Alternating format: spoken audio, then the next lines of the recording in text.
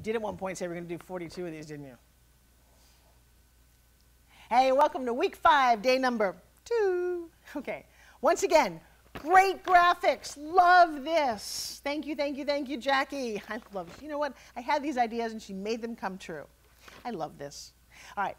It's often says that no news is good news. Well, in today's day and age, let me tell you something, we are on information overload between the internet and phones and all this stuff coming at us.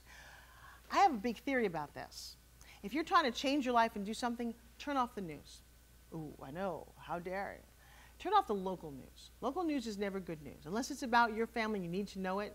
There's usually somebody who's gotten hit or hurt or killed. It's never very good news. If it bleeds, it leads. That doesn't add value to your life. And if you're someone who spends a lot of time listening to that, don't. It instills your whole body with negativity. And what's our goal for this entire process? Becoming a positive, focused, mindset-driven, eating, breathing, fun human being. Turn off the news. Trust me on this one. But I do want you to do is describe a current event, something that actually is affecting you emotionally, good or bad. Is there some worldwide event that you are finding touches you, that you would like to express right here? Two things it serves. One is it kind of serves as a marker that wherever you are in time and space that you're doing this, something is happening. Is it some war that might be going on, some good deed? I don't really know. Here's my news, and I love this one. There's something right now going on in the internet. A friend of mine's mom just died from ALS. It's a horrible disease called Lou Gehrig's disease, and I watched her, and I've watched videos of other people, and I feel my heart breaks.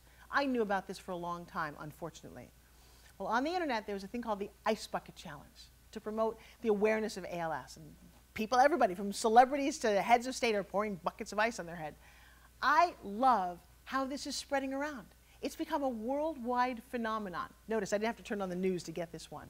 But it makes me smile. It makes me smile that we're living in this information age where you can get good news, you can inspire, you can do something this viral, this positive. They've raised millions of dollars over pouring ice on your head. I think this is awesome. So that's what I wrote about. What is your favorite news event going on? Maybe, you know what, make it something positive. See if you can find something.